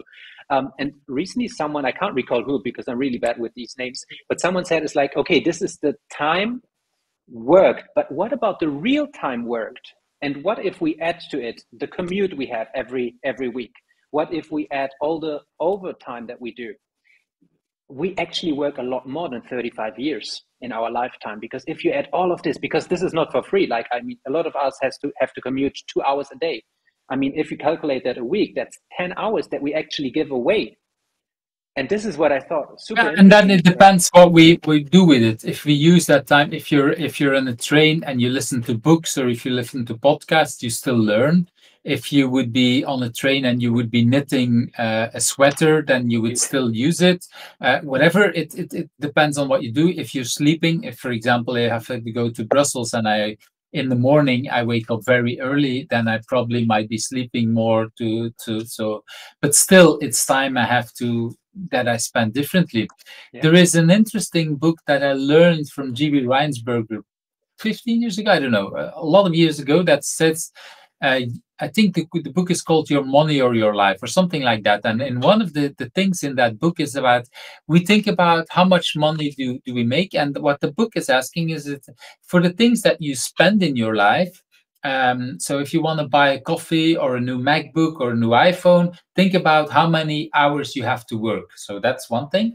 But in that thing that he talks, or that person, I think it's a she, that she talks about, is she says, don't think about the 8 hours, but think about the 10 hours that you're talking about. So it's not just the time, you need to think about the full time that you're away from your family, because you didn't get paid for 10 hours. You only get paid for 8 hours, but actually you need to look at that money and divide it by 10 instead of 8, and do that calculation on that. And GB told me, like, when he did that calculation, he realized, oh, that latte that I drink in the morning that is $5, that's actually rather expensive, because I have almost, I don't know how many time, but let's say, well, let's exaggerate a little bit. You have to work a full hour to earn that latte. Well, maybe that's not worth it. But that laptop that I'm using, and that I'm using for, exaggerate in the other direction, for 5 years, it's an expensive laptop, but if I use it for 5 years, that actually is worth my time, because it makes that if I compile code, if it compiles twice as fast, I don't have to wait that long. So maybe, and he was talking, and I don't remember the full details, but part of it was, I don't want to spend money anymore on the laptop, on the latte. That laptop that I didn't want to buy is actually a much better investment for my time. And so, because that brings me value during the full 8 hours. And so that was a really interesting conversation, to think about what you said, is that look at that full timeline that you're working. And that's the easy version, because then it's also like, we think that's just a time frame. No, we also take holidays. In Europe, we take a lot more holidays than in the United States. If I take 2 weeks of holidays, I actually have to calculate them in, because I don't make any money in that time frame, but the money I make during the rest of the year is also used for that. I actually have to do, okay, every day with 10, and then the full. And there's a lot of like I said, it's 15 years ago that I read the book, but it really made me think a lot about money, and about how do I spend my time, because that's what this is all about. And this is what a lot of people learned in the pandemic. Oh, wait a minute, I spend 2 hours a day in traffic, and we were so all used to it, and that was the only possibility. And we started working maybe from 10 minutes away from home, and then we got a better job, and it was 20 minutes, and then we got a better job, and it's an hour, and now we're into the pandemic, and it's like, oh, I just want 2 hours a day. And again, I'm exaggerating. It's not for everyone the same thing, but a lot of people start realizing, oh, I could use a lot more. And it's actually, for me, for example, I have teenagers, so if in the middle of the pandemic, everybody was at home, that also meant at lunch, I have time to have lunch with my family. So that's another half an hour over an hour extra, which I would not have in other cases. And so yeah, that's a lot of people thought about the whole other concept about other time. Totally. So it's, That's a lot of things about remote work and what that brings us. Let's move to that other question about what's a book you have read. And we talked already briefly before about it. So I think you have the book with you, if I'm correct. I have it. So this is the latest book of this author. I'm not sure if a lot of the audience is familiar with this author called Michael Singer. It's the last book that I've read, but it's also his previous book, which is called The Surrender Experiment. I think is the book that I wrote it, I think, to you in the email before. It's the book, one of these books where you don't know who bought it at home. You don't know how it was at home, but it was just there at the right moment, at the right time. So I can give you a bit of story about this one. So I was in Italy vacationing, and I was just going through this entire program by Michael and Audree. And it was on the 3rd of October in 2020 where I had a shift in me. There was really a shift where I was, I think, recognizing for the first time, wow, Peter, you are the problem, but also you are the solution. So that was already an amazing moment. And then I found this book in the middle of our baggage. My wife doesn't know how it landed in there. I don't know. No one knows who bought it. But then there's this author actually telling all these things about life, about how, the earth, it took billions of years to be exactly like it is now. And all we humans do is say, I don't like it. I don't like if it's raining. I don't like it. It's like, and his idea is really to acknowledge the beauty that we have surrounding us. It's like we have trees, we have things happening. Also, he's going against this, people are going to the Mars, going to the moon. And he's saying, like, there's a lot of dirt up there. There's nothing else to see. While we on this earth is like circling around in this space, there is so much going on. We have colors, we have nature, we have things, we have humans to interact with. And I was like, wow, how did this book find me? Because it was just at the right time. Again, this concept of letting go of your preferences, letting go of things that you take personal, because the moments will happen anyway, but you are making them a problem because you are making them personal. Because what would have happened if you would have not noticed this problem or this situation? It would have just been a situation. And he just, and since then, I think he's someone who inspires me a lot through his books. He's also having weekly podcasts he's recording. An amazing human being, which teaches me, at least, a lot about how easy life can be, but how we put a lot of suffering into it.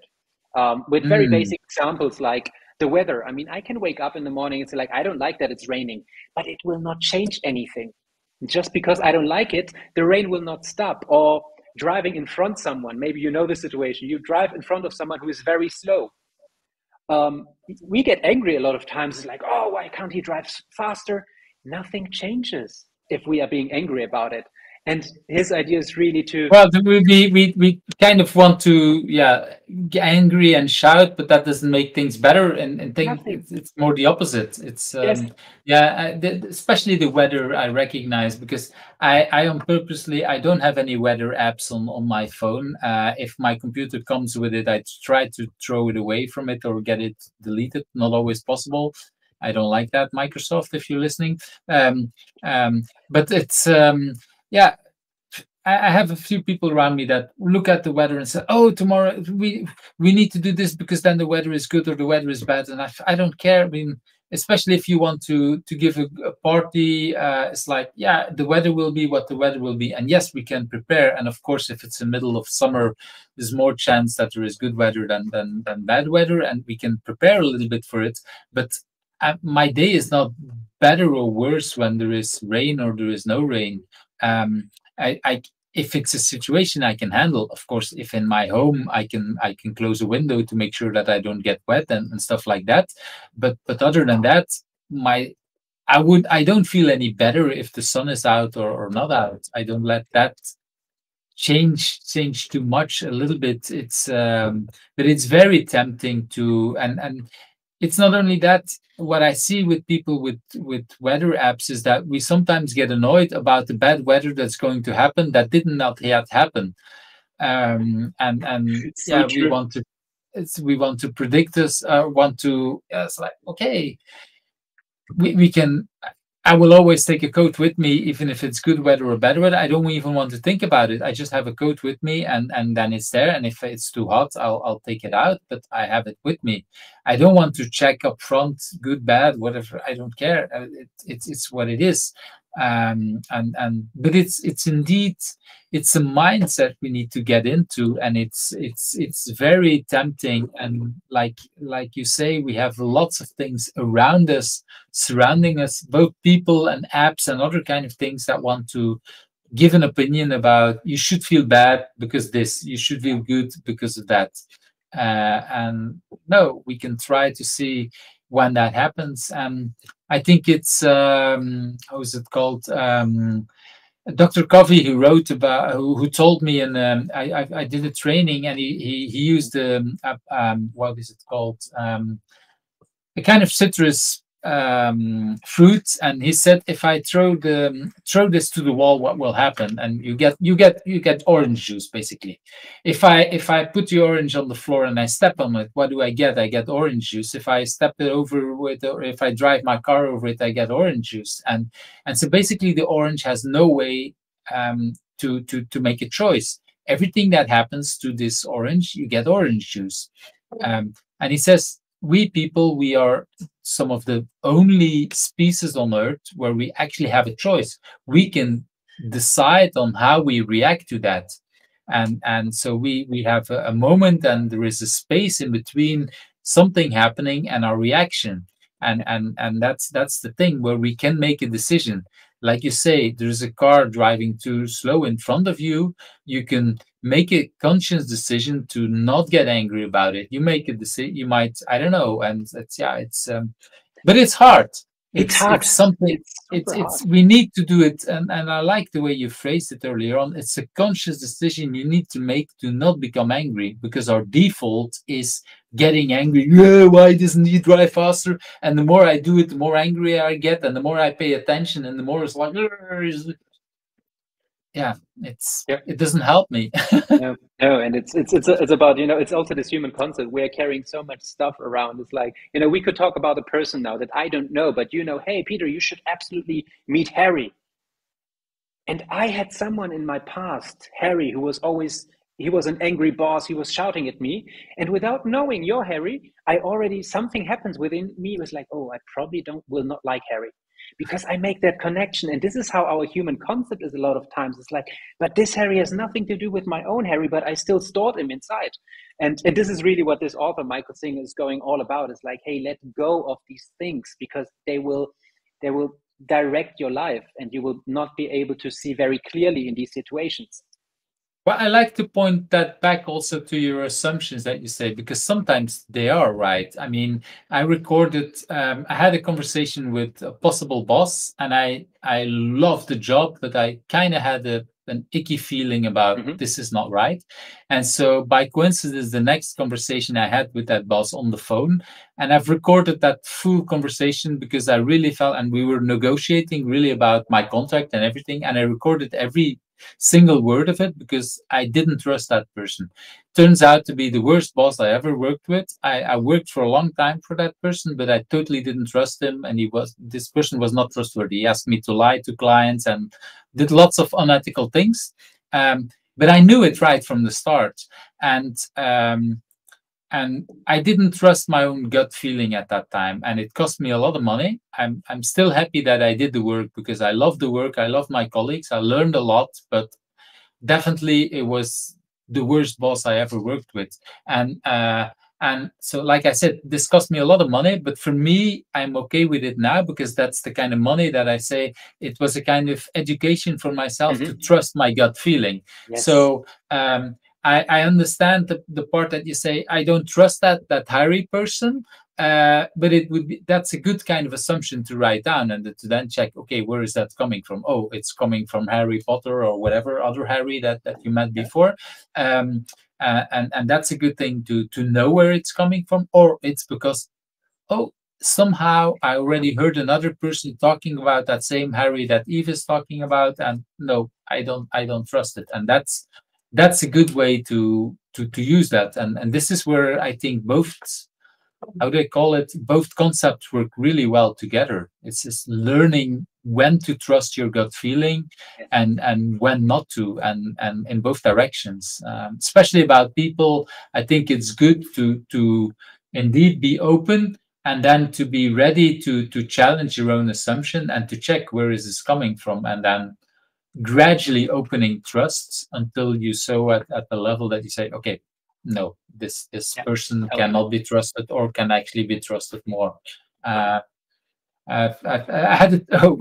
This reminds me. Sorry, this will take another 5 minutes as a story. But I've had this at a very large corporation years ago, where I was trying to create much more psychological safety into the team and into everything, and I felt that there was a lot of distrust in this team.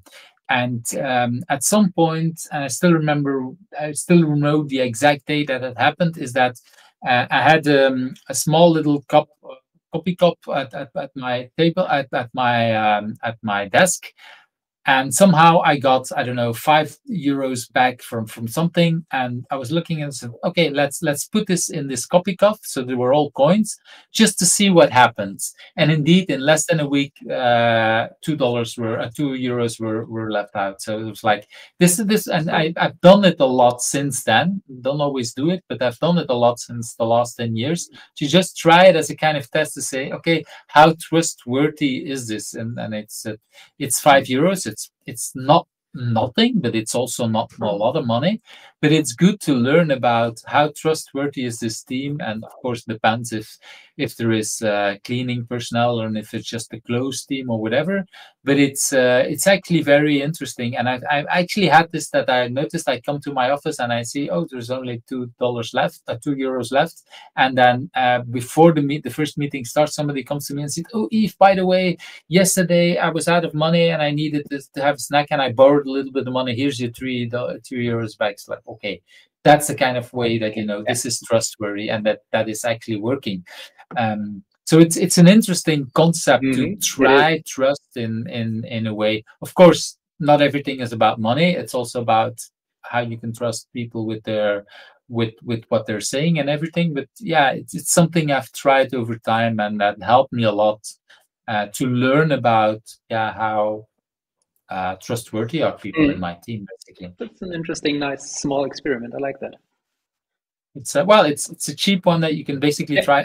But you have to work physically. It doesn't work remotely. That's the thing. Not yet. We have to think about a different concept. Well, if I have it at my desk here and it gets away, I have to look back at the non-coworkers with me. You would have a mirror board, and when you see your sticky notes are disappearing, then probably, I don't know. Yeah, it's something like that. Okay, I want to go to, for me, one of the most interesting questions is that, what question do you think I should also ask you, and what's the answer? I was thinking hard about that one. And then yesterday in the evening, one popped up, and it was, my question would be, what would you would have liked to know when you were 14? Wow, that's a powerful one. To which my answer would be, I would have liked to understand a lot more about these concepts that we are also just discussed, about the concepts of life, the concepts of choices. Because I think when I go back to my time when I was a teenager, 14, 15, as I said in the beginning, I thought there's just this one way. But knowing that, first of all, time here is limited, so nothing is unlimited here. And to not live my life as it would be unlimited, because that's so easy to do, is like, bothering it all about these small things. But really this concept of choices, that, just because you make a decision now, it doesn't necessarily mean that it's the end of, until the end of your life. Because if I look back, I mean, there were so many things that changed from me, moving countries, moving jobs, moving roles that I do, also from a human perspective, the way I change as a human. I would have liked to understand a lot more about this when I was younger, and would have also loved maybe that in school we talk about these things, about, hey, how can I work on myself? How will it help me to open up to others? How will it help me to support others?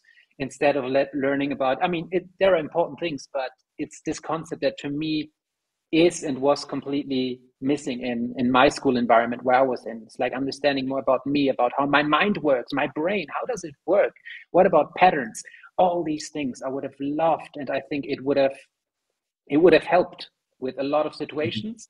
And also if I look around now. I also hear that, well, also about options that you have, because what I see, if I look at my teenagers, for example, and at their friends, a lot of them have the concept in mind that, for example, the selection of the thing to do. So I have one who's in at the end of I don't know how it's secondary school. I don't know.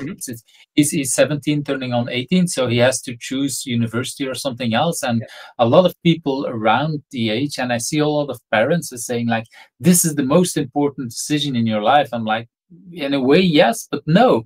I mean, it shapes a few of the directions, and it turns off certain options if you don't select certain things, but you can change back any kind of option. And for me, it's like you should dare to jump into that. Better to try something that doesn't work, because you will regret if you don't do it. And a little bit like what you say, choose an option that basically creates more options later on.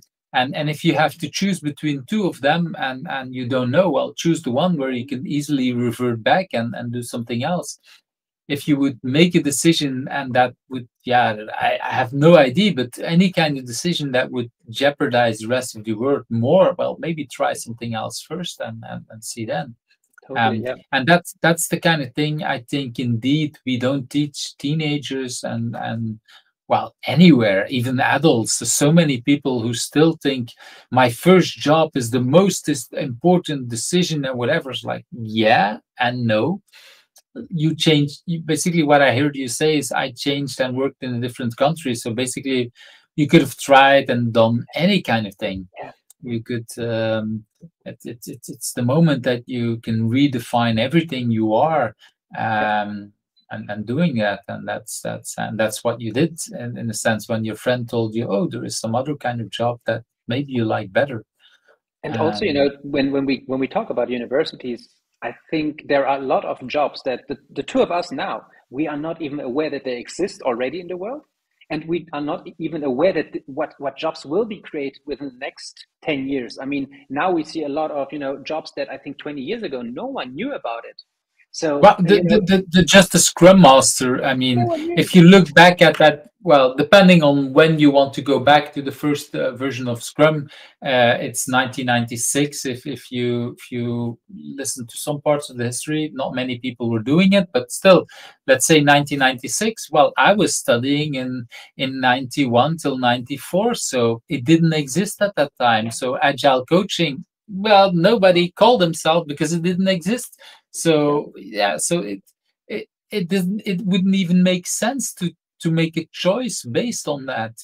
And I'm pretty sure that a lot of the jobs that are existing now, they might not even exist in a couple of years for whatever reason. And we have no idea which one, because I used to, when I was younger, they'd say, a lot of things will go away, but computers, but for example, building houses, that will never go away, things with your hands. But now we see that there are actually robots that are able to build houses and to do that. It's different, and there is different kind of style, and probably there still will be a lot of people building houses for the next couple of decades. But I can imagine that a lot of other kind of houses might be built by robots, or maybe skyscrapers or whatever. So parts of these jobs are going away, and so a lot of others, jobs won't exist anymore in 20 or 30 years, and a lot more jobs will become new, and that's so it's a good thing to think indeed at 14, 15 about, hey, what else is there in life? How could I think differently? And pointing it back to one of the other things, it's okay, what drives you is learning all the time and learning about yourself. Because if we can learn this at 14 or 15, our lives would have been completely different. Yes, totally. It's the kind of thing, and it's hard. With teenagers, I also as a parent, it's you want to learn them, and at the same time, you also know they have to discover a lot of that themselves. It's just like we told earlier on, you cannot change people. And yeah, because maybe at 14, somebody around you tried to teach you what you just said, Peter, and well, your 14-year-old probably didn't version of you was not ready for that kind of message. That's another point, yeah. That's true. Okay, I want to go to what's a person that you think I should invite next? So I have one specific person in mind. His name is Christian Hofstetter. He's also based in Switzerland. I got to know him, I think, 1.5 years ago. And to me, he's just a role model in the energy he brings into things, the enthusiasm that he brings into trying out new things. So we got to know each other. We saw each other in person physically once, but are constantly connected through, a sparring partner for new ideas. But it's this energy he brings as a amazing human being, in being authentic, being interested in someone else, and also being willing to share connections he has, or things that he's doing at the moment. Someone I really admire, and I'm so happy to also have him as a part of this community in Switzerland. Just an amazing, humble human being. So yeah, I would highly recommend talking to him because, as I said, he's just an amazing human. Well, and for me, it's nice because it's another person I don't know yet. I think I know a few people in Switzerland, but it's definitely a community I don't know much. I've been to Zurich. I think it was Zurich. I don't remember anymore. I've been to Switzerland once to talk about at a what's it called, Agile Tour Switzerland. I don't know. It was years ago. I still remember it was in the weekend because my daughter had her second birthday. So it's an interesting story to tell as well. I had the idea. I always want to be with my children on their birthday. So that's an assumption I had, but the assumption was bigger. The assumption was I need to be home with them.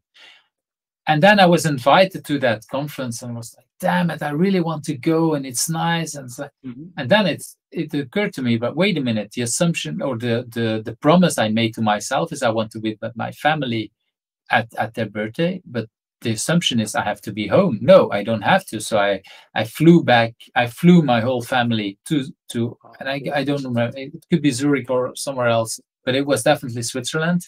It was actually close to France because I remember that we were close there. So I'm not sure exactly where it was, but we went with the whole family. And we spent the weekend there. And I think on Sunday it was the conference, or on Monday, I don't remember anymore. But I do remember that, yeah, we spent the whole weekend there. And I was like, oh, that's also another option. Talking about assumptions, like the concept was the same, but instead of doing that, it's bringing everybody.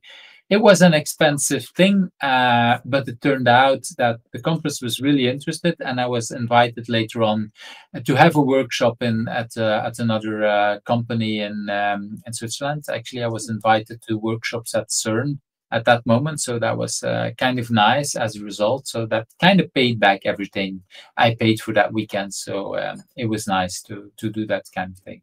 But I also assume that was a long time ago, so you have to visit again. Yeah, it was before we went to Bordeaux. So yeah, my daughter is 14 and she was 12 at that at that time. So it's 12 years ago. That's easy to calculate. That time to revisit, Yves. Time to revisit. Yeah, exactly. Yeah, but that's what I was saying. I really want to get. This is part of why I do this series. I want to reconnect with old friends like Michael and GB, but I want to learn and make connections with new friends. And that's the nice thing about, again, doing this remote kind of thing. I can stay at home. I can already actually smell that dinner is ready, so I will it's already nice, so I can do all of that from home and still connect with people around the world and get to know more people. And it's it's different. Of course, if you go to a conference, you be there and you're fully immersed in for a day, a week, whatever the time it is. So it's different, but it's also how many times do we take to actually spend an hour, or it's almost 2 hours that we've been talking at a conference with just one person? At best, you spend a lot of time in the bar in the evening, but then it's with 4 or 5 people, and you have really interesting conversations with multiple people. So at best, you talk half an hour with one person, very specific, before someone else jumps in and whatever. So we never get to really meet the person this level deep, or at least not for me. And this is why I like doing that, and that's the thing. So I want actually to thank you for this conversation, and to bring me someone else I can learn from Zurich. It was Zurich as well, or is just Switzerland? Switzerland. So he's based near Bern. So okay, so I made again assumptions. So it's a different kind of thing, but still a community member that I don't know. And I want to close our conversation with asking, what is a way for people to connect with you? So if people want to reach out, connect, chat, invite me for, I don't know, a conversation like this or a shorter one, the best way to reach me is on LinkedIn, where I'm active, where also if people want to have a look at, that's the one, yeah. Also, if people want to have a look, it's like, how is Peter thinking? This is probably where they can get the best version of who I am. And I'm always open. That's what I say. It's like, really, it's like, if you want to chat, making a connection, I usually like to take time for this, because as I think you also saw in this conversation, I like doing this, just getting to know you now also over the last 2 hours. I think this is what makes life so valuable. Well, I can only say that the whole process of getting connected to you, having the pre-talk and everything we did, it was inspiring. I said earlier on, I try to go between 1 hour and 1 hour and a half. Sometimes it gets longer, and yes, this is again a nice example of 2 hours. And I don't even want to apologize to the people listening. If you're still here, it means that you find it interesting. I cannot imagine that you scroll just to the last 5 minutes. That probably, if you're here, you still were interested and you liked it as much as possible. I can only invite people indeed to connect to Peter and to. We didn't talk about it, but I keep getting the request or the remark from people, you should really mention much more if people like things in the interview, that they can just comment out, because we talked a lot of things, the tips that Peter gave with personal agility. Do you write down these assumptions? Do you do this, or the remote things and everything else? So if you have any ideas, if you're inspired with that, please share that with us, and we'll definitely keep connected. So thank you very much, Peter, for your time. Thanks to you. Let's keep in touch. Bye-bye. Bye-bye. Thank you for watching Who's Agile, where the stories of agilists come to life. I hope you liked today's interview. Subscribe if you're not subscribed and want to get to know other agilists.